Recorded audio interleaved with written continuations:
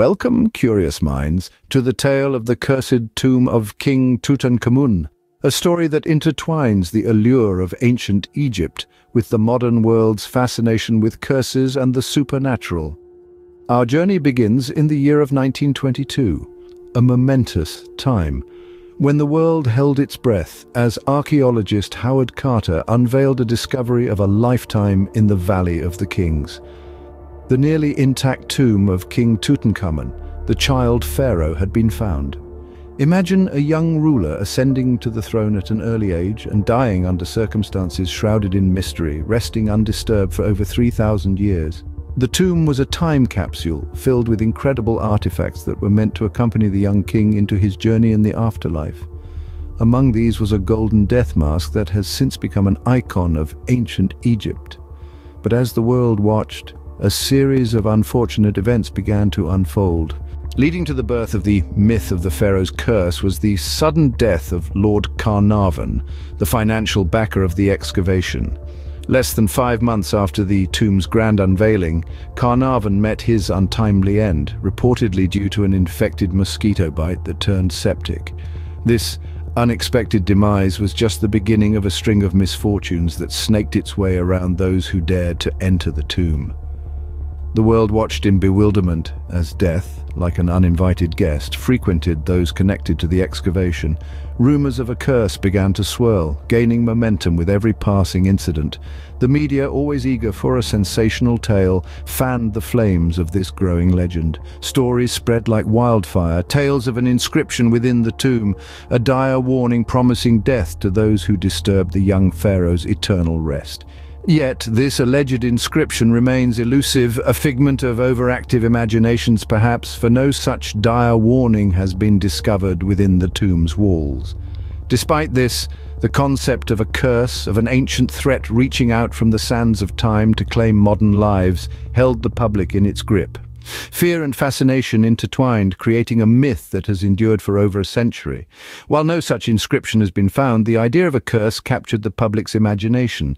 The tale of the pharaoh's curse was born, and with it a mystery that continues to captivate us to this day. Scientists and skeptics have offered more rational explanations for the deaths, including exposure to toxic molds or bacteria trapped within the tomb. When we venture into the realm of the logical, we find a host of potential causes for the series of unfortunate events that followed the tomb's opening. Some point to the potential dangers of ancient tombs, sealed chambers filled with millennia-old dust, molds, and bacteria. The sudden exposure to our modern world and its inhabitants could indeed have lethal consequences. Others suggest a psychological element, a self-fulfilling prophecy of sorts. The fear and anxiety stirred by the talk of a curse could have had a detrimental effect on health, leading to stress-related conditions or even heart failure. Then we have the intriguing case of Howard Carter, the man who first peered into the young pharaoh's eternal resting place.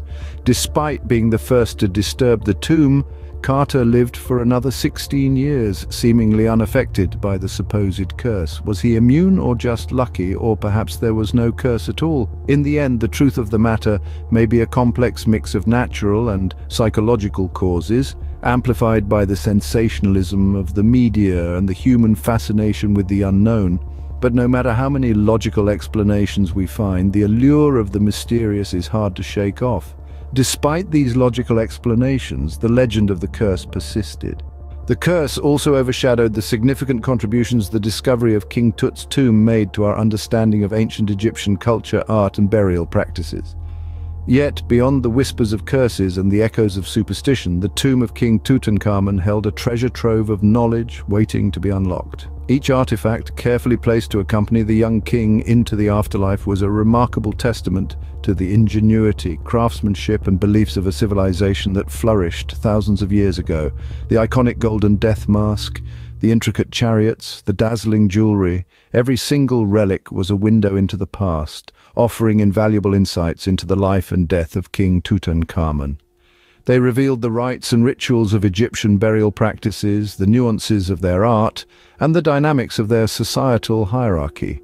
As we peel back the layers of mystery, we come to realize that the real legacy of King Tut's tomb lies not in the curse, but in the illumination it provides into an ancient world.